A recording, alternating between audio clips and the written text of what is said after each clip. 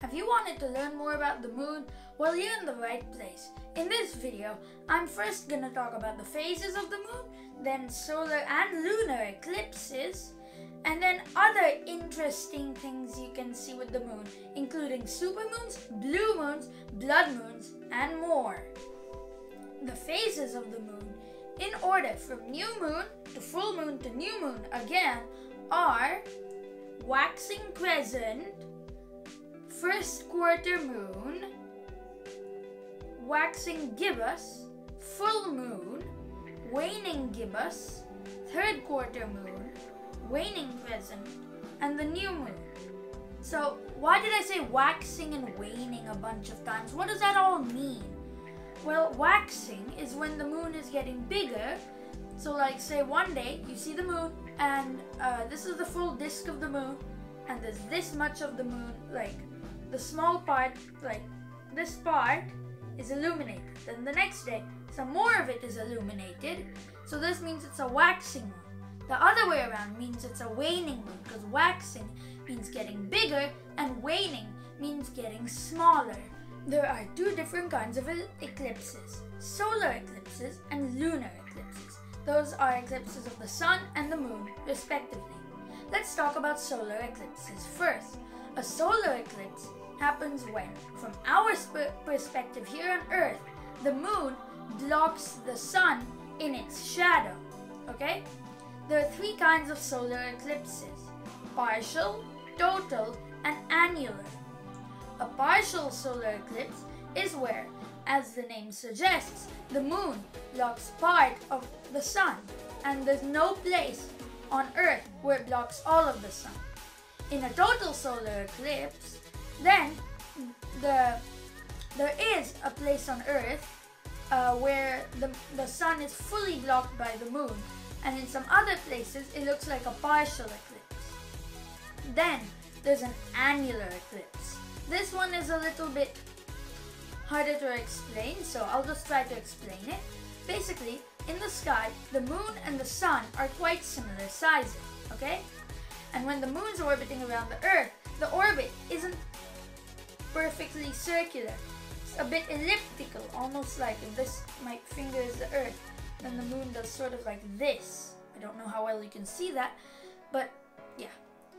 Anyways, if the moon is at the farthest point of the shadow, the farthest point of the orbit from Earth, and then a solar eclipse happens at that very moment, then the moon will be smaller than the sun, so there'll still be a ring of like sun that you can see even if the moon's in the center.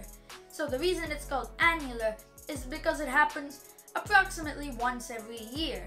Oh, and by the way, never look into a solar eclipse. It's dangerous unless, you've talked with an expert and, they approve it. Anyways, moving on to lunar eclipses, also sometimes called blood moons. So, a lunar eclipse is where the Earth shadows the moon from the sun, okay? So again, there's partial and total eclipses depending on which part of the shadow the moon passes through. Also, there are two different kinds of shadows: the penumbra and the antumbra. The penumbra and the umbra. So the penumbra is where less light is blocked than in the umbra, and the umbra more light is blocked, and it's normally in the center. You can see that sometimes when the sun's beating down and you're making a shadow, sometimes you'll see almost like three figures of yourself, two lighter ones and one darker one. That's because of the different kinds of shadows, the penumbra on each side and the umbra in the middle. So anyways, from that, a partial lunar eclipse is where the moon passes through the penumbra of Earth, and a total lunar eclipse is where it passes through the umbra. And these can cause it to have a bit of a rusty red color, which is why it gets the name blood moons. Now we get to the fun part. We're gonna be talking about different moon phenomena, starting with the supermoon. Remember when I told you that the moon's orbit was elliptical? Yeah, so when the moon is at the closest point to the Earth, or near the closest point to the Earth, and it's a full moon, it looks a little bigger in the sky, and that's a supermoon. Next, a blue moon. So this is when there are 2 full moons in a month. And then the second one is called a blue moon, and it happens once every 2 years, which is where the expression once in a blue moon stems from. Although now it has a different meaning to once in 2 years. It now means once in like an eternity. Then there's black moons, which may sound, you know, dangerous and all, but and sinister, but it's just when there are 4 new moons in a month, in a season, sorry. Normally there are 3, so when there's 4 in a season, then the third one is called a black moon, okay? Then remember I already said about blood moons, that's just an informal term for a total lunar eclipse. Then there's a purple moon, which refers to a blue moon in April. Now, April has 30 days, which makes it a lot rarer for a blue moon to happen. Why?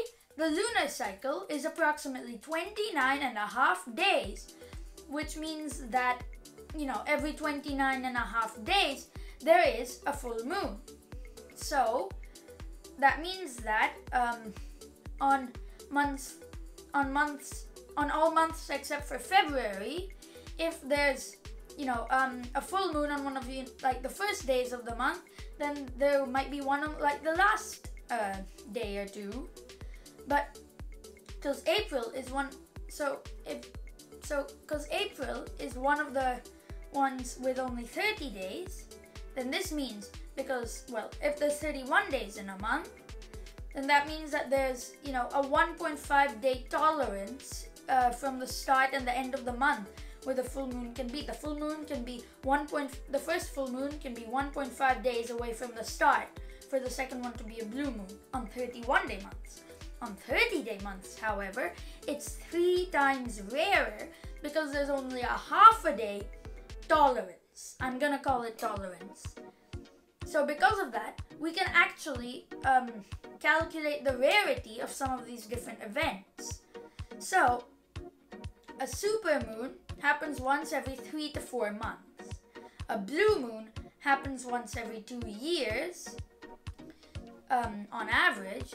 So from that, if we take the blue moon one, so that's 2 years, right?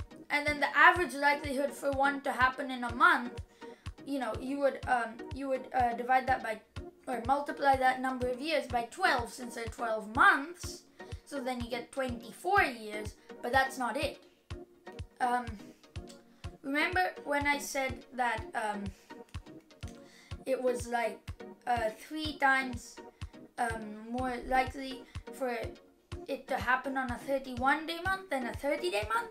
Well, we're assuming there's the same number of 31 and 30-day months. This can't be because of February.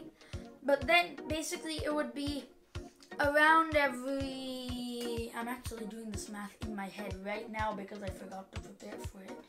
Every maybe 40 years-ish that you would get a purple moon. So remember I said that was a blue moon in April. So anyways, there's an exciting event coming up this month. So right now it's August 2023, and on the 30th of August there's a blue moon. Okay? So what, you might be thinking, there's one every 2 years. Well, this isn't any blue moon. It's also a supermoon, and this combination happens on average once every 10 years. Now, a few years ago, in 2018, there was a super flower blue blood moon, a super blue blood moon. One of those two, I can't remember which, it'll be above my head right now. And that happens once every 37 years, I've calculated. So that's it for today. I hope you enjoyed watching this video, and thanks for watching. Goodbye. Like and subscribe, or else